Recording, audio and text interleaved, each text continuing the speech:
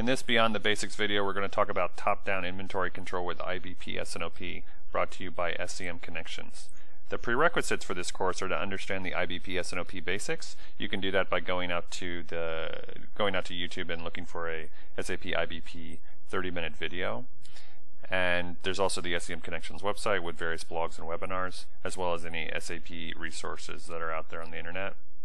The other prerequisite is to understand the standard SAP model that comes with IBP S&OP, specifically around inventory targets.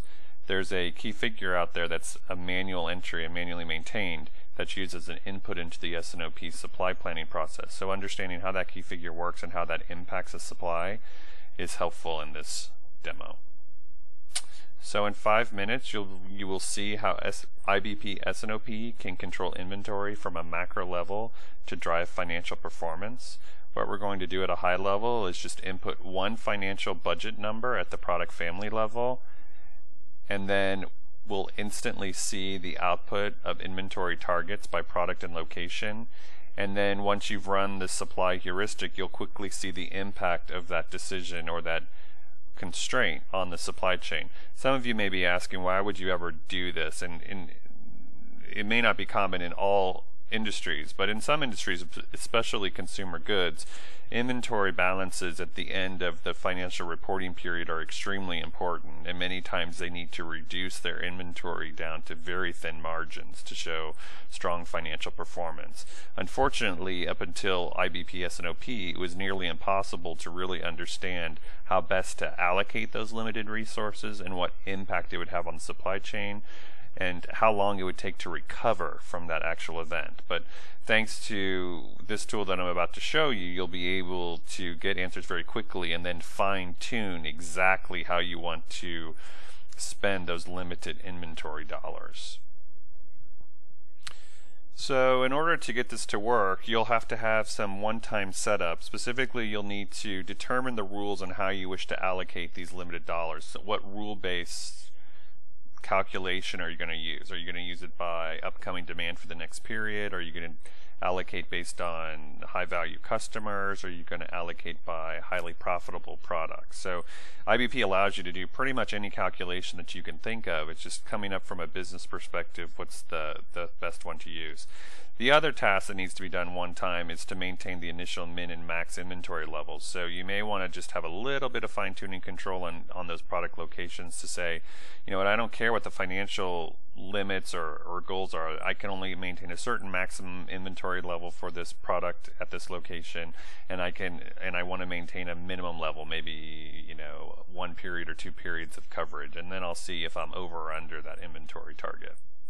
The second thing you need to do is, when you're actually doing this on a regular basis, is to input the product family financial inventory plan. So in this case, we're going to put in, say, put in $20 million. Then the system will automatically allocate the costs, those inventory costs, to the product location level.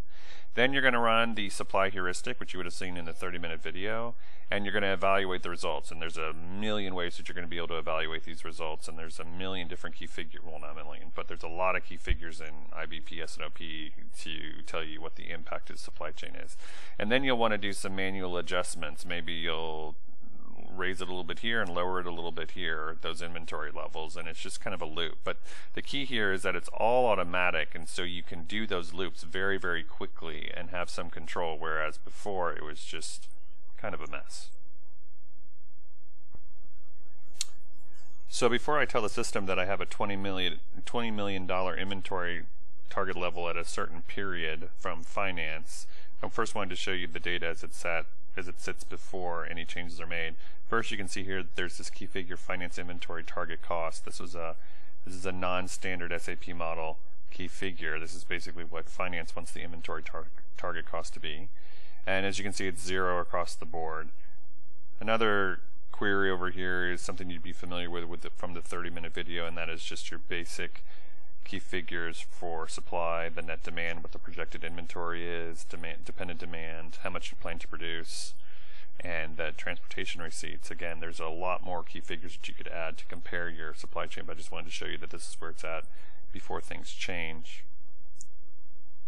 And now I wanted to go over to the product family, and this is a simple product family you'll see that there's two key figures. One that's saying, is this a period that I want to run this financial inventory planning process? You're not going to want to run it maybe every week, maybe at the end of the year or at the end of every quarter, but based on financial reporting periods.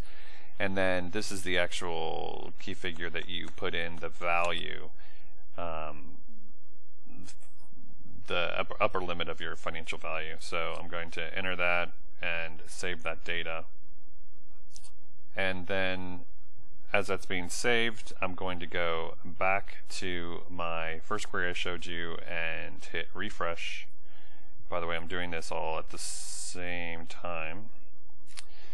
I didn't want to put pause because I wanted to give you guys an idea of the performance. And as you can see, this new value has been filled in the finance inventory target cost. And just to prove that the number actually adds up, I'm just going to go up and sum the whole thing, and you can see it gets very close to 20 million. It's just a little bit shy due to some rounding issues. You may ask, well, how was this actually allocated? And unfortunately, that's proprietary, so I can't really talk about it.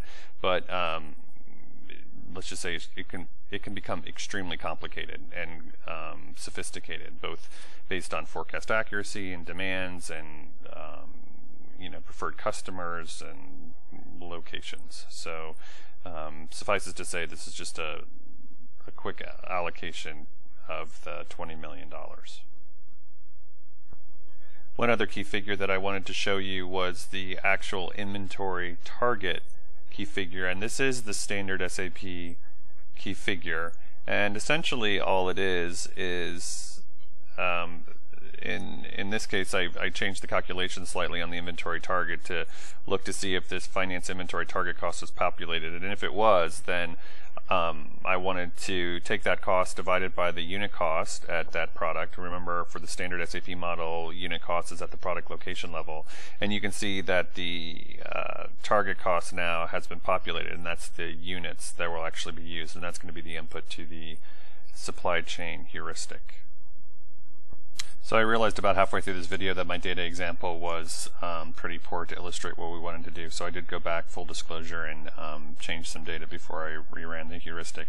Essentially what was happening was that I had no projected inventory, and so obviously if I was setting an inventory limit, it would not impose a constraint the way I wanted to show. So as you can see, this is before I've run the heuristic, and this probably makes a little bit more sense. Essentially, I'm saying that for this product, it had an inventory target across the board of 1,000 until finance came along and said you got to cut your inventory, and so it went down to 201. Same for the other material. It was 100 inventory target across the board until finance came in and said you got to drop it down to 10. So I think that's a more realistic kind of example. And so since I have about 7 million records in this particular planning area, I'm going to hit pause and run the heuristic and then come back to show you what's changed. So here are the results after I ran, in this case, unconstrained demand and supply. And I know you guys probably didn't have a photographic memory memorized all the numbers that would happen, but essentially what happened is the net demand in week 25 went down by 799 for this product because the projected inventory was dropped by that amount. And it had the same effect on the dependent demand. And you can see the projected inventory now changed to 201, and you can see that the production receipts also dropped by the same amount.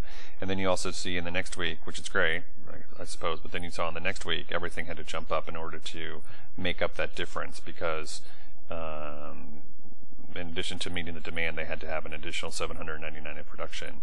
And again, since I ran the unconstrained demand, then this assumes that you can make that all up in 1 week. But if you were running constrained, then it would blow that out, utilization over a longer period of time.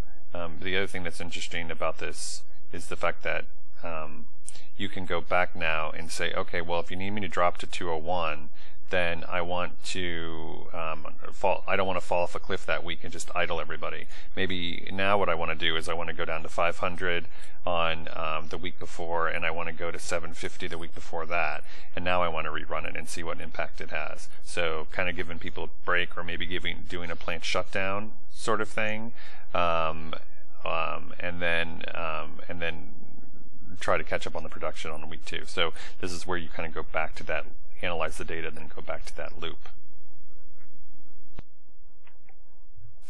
So in summary, this is a superior method for allocating targets. Again, we did this at the inventory level, a financial inventory level, but it could have been anything that you wanted to assign and then do a top-down allocation for. It's more accurate, it's higher quality, it can actually be validated. Again, if you're only talking 2 or 3 materials, it's probably not a big deal, but if you're talking 2,000, 3,000, 30,000, then making sure that the Excel spreadsheet you see is actually correct and someone didn't make a mistake is nearly impossible. It has faster and better visibility since the shared data model is available to everyone once it's saved or uploaded into a visible version, and then it also allows different business areas to communicate, and by that I mean finance usually talks in dollars, supply chain usually talks in terms of quantity or volumes, and this way it allows you to say, okay, here's my $20 million inventory constraint finance. This is what it translates to as far as revenue or potentially lost customer sales or increased transportation or production costs. The other benefit to this solution is the fact that it's flexible. There's allocation logic that can improve over time and can become extremely sophisticated. Also, the ability to make new queries and additional key figures as you think of new ways of analyzing this data or new impact are easily done with this process.